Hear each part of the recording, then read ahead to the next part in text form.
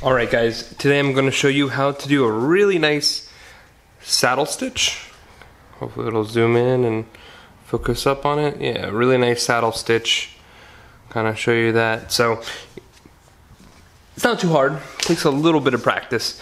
And so let's get to it. Alright, so what we're looking at, we have a nice block of some type of hard stone. So I believe it's marble. And then I'm having this little punch pad over it. What we're going to use today is we're going to use just a little bit of bridle. It's just black. It's just something to show you. Take our set of wing dividers. I'm just going to mark a line. Okay. This is a straight piece, and all I'm going to do is kind of travel along this. Now I do have two kinds.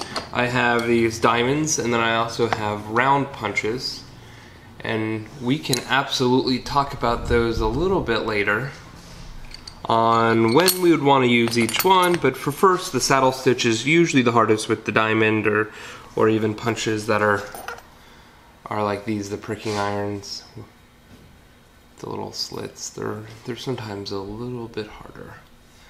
So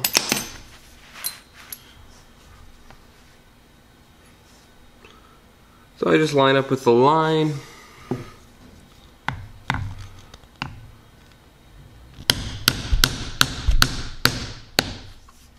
Okay. And this is something that's a little bit sometimes more difficult to do, is get it out.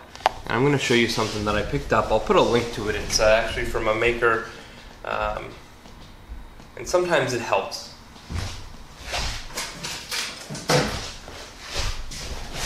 Okay. Here's one of these, and they're pretty neat. Again, it's not stuff you need, it's just stuff that's sometimes easier.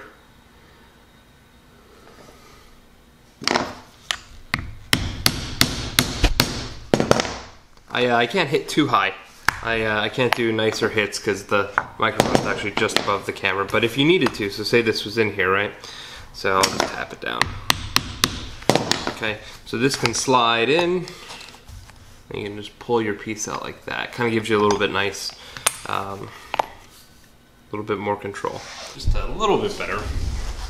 And our next thing that we have to do is we have to set up our threads. So, 2 needles.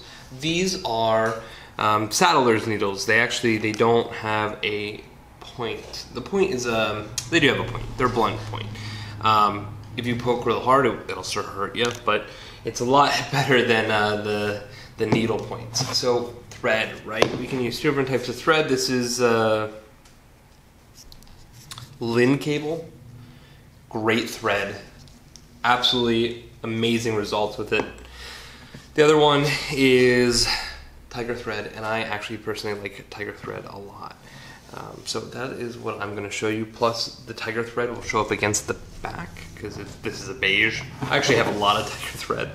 So that's what we're going to use today. All right. So cut off a nice little piece of it, and here you go. So I like to take my needles and I'll just kind of pinch it, and it just flattens out the end a little bit. I like to do that. You don't always have to do that. So there's 2 different ways to set your needles, to lock them in. The first way is the way that my significant other does it. I don't like it this way. She loves it this way. So what you do is you thread your needle like this. You pull it up.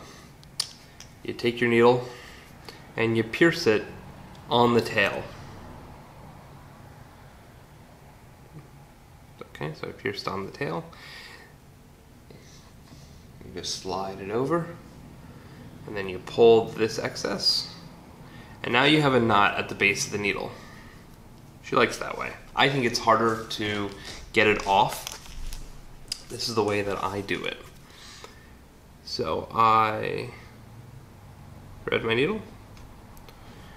I don't leave a lot of tail, but I pierce in the middle of the thread, and then I do a double pierce, so I pierce it twice.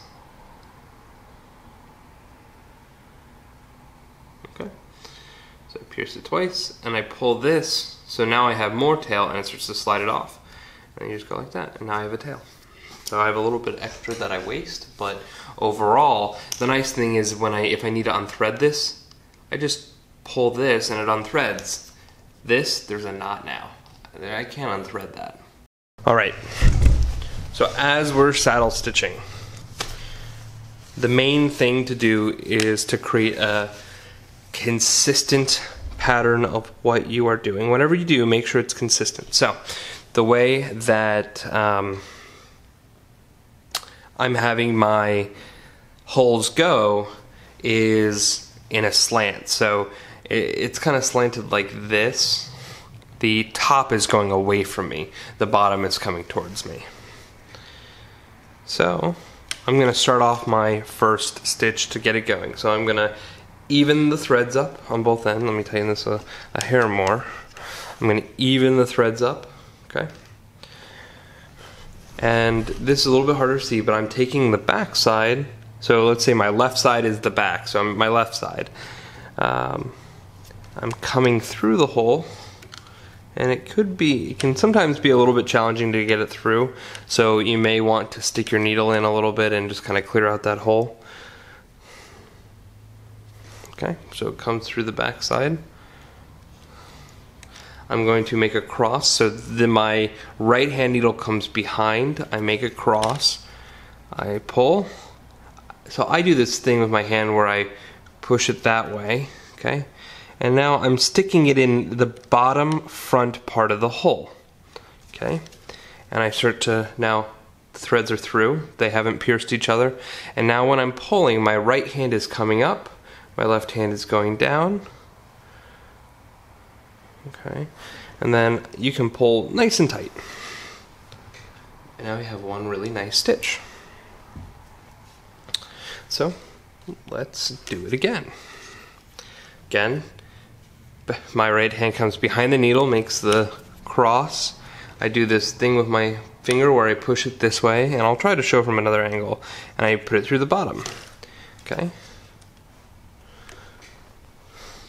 All right, we're starting to look pretty good. Okay, do it again. And I'm gonna get another angle for you. All right, let's try this angle. It's a little bit hard for me, but let's try to do it so you can see it a little bit better. I'm gonna zoom in and readjust this, I think. So I have one thread that didn't line up. So if you ever have a thread that it doesn't quite look right, sometimes you can kind of coerce it in, or you can loosen it just a hair. Right? So loosen it, and then retighten. And now it looks fine. Occasionally that happens. That was really because I was being a little bit inconsistent with my hand placement here. Because the camera's right here. I mean, it's 4 inches from my hand. Okay, so do this thing, do the cross, tilt the cross back, and of course you still probably can't see much. Do it like that. Let's try to get an overhead shot. Maybe that'll be a little bit easier. All right. So this should hopefully be a little bit easier to see. So again, left hand underneath, right hand back. I make this little funky with my hands. I twist back. I put it through the bottom hole. Okay, it goes through that. I've cleared the thread. It's not doing anything crazy. And all I do is I come up. So I'm gonna try to change my hand position so you can see it. So I snug them, and then I just pull a little bit tighter. Okay, how's my back one look? Looks good too. All right, again. Okay, this in. Cross, pick it, pull it, turn it, put it in the bottom hole, the bottom part.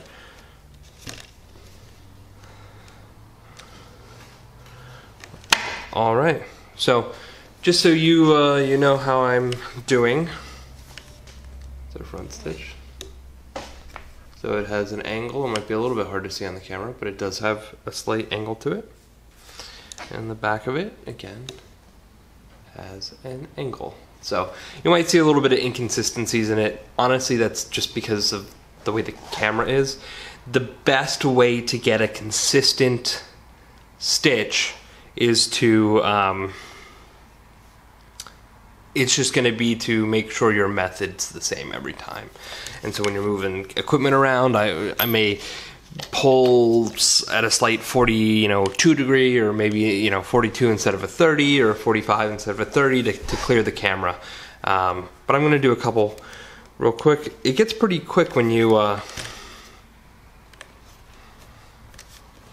get going.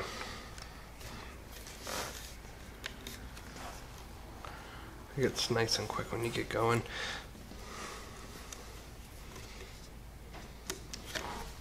So one, I can't.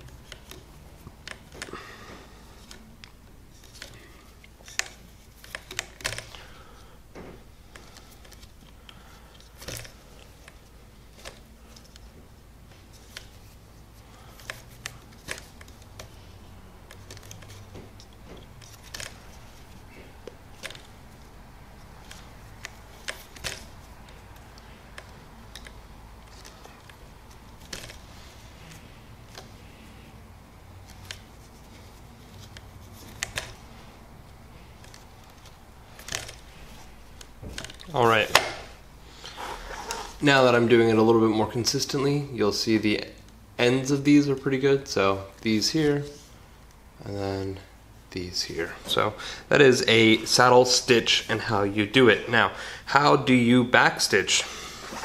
So I don't go crazy with back stitches. I just simply follow, so I personally simply follow the direction of the stitch. That one came in there. This one is above it.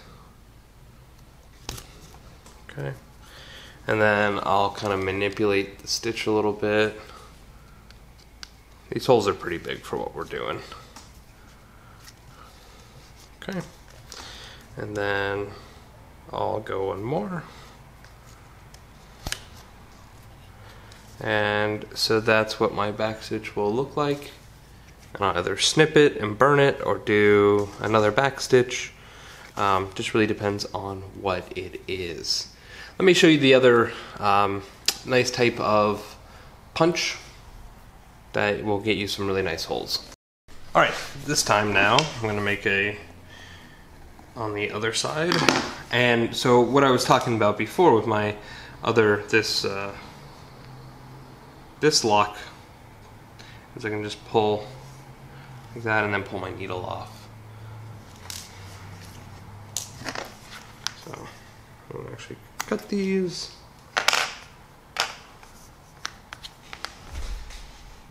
All right, so what I'm talking about now. So we're gonna do the other really nice style of stitches with a different style of punch. This is a round punch.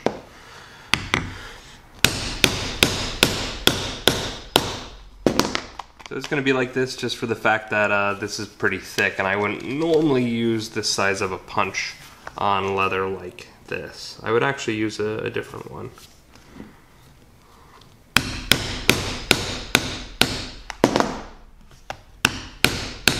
The only thing about these I don't like is you get all these extras. So this punch removes material. The diamond punches pushes it away, which also means that if you were to come back, I'm just going to use this hammer, and you tap it, and then do it on both sides. So again, I wouldn't normally do it with that hammer, but it's just kind of what I have here.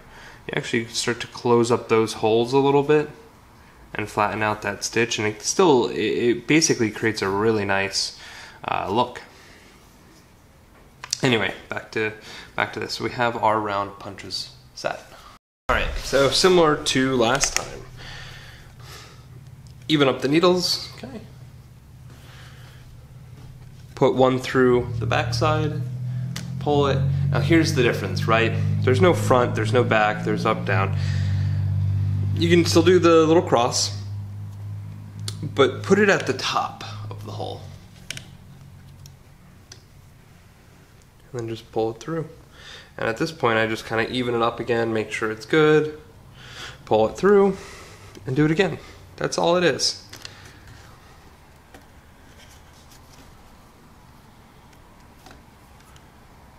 So the only disadvantage is it removes material.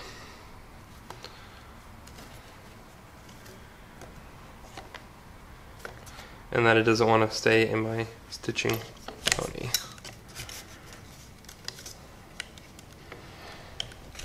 Okay.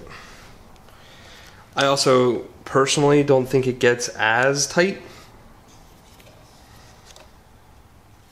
but that's a personal opinion.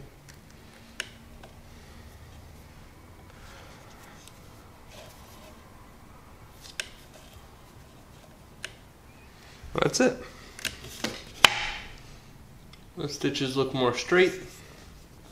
Those look more angled. So my advice to you is do whatever you like the most. They're both actually really solid methods. I think the saddle stitch looks a little bit more traditional and nicer. But if you are working with people who, you know, are not the strongest at stitching or using the holes or something like that, and the other method is still pretty good. Honestly, they're both very comparable. I wouldn't overthink it by any means. Alright guys, thanks for watching. Bye-bye.